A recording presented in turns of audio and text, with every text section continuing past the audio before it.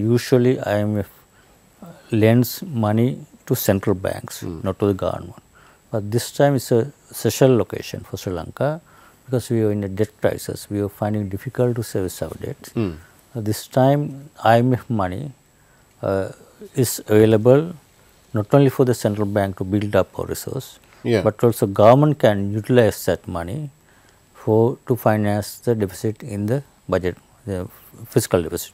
So, which means the earlier if money came into the central bank, the resource, we could have used only to finance imports if we want or build up our resource.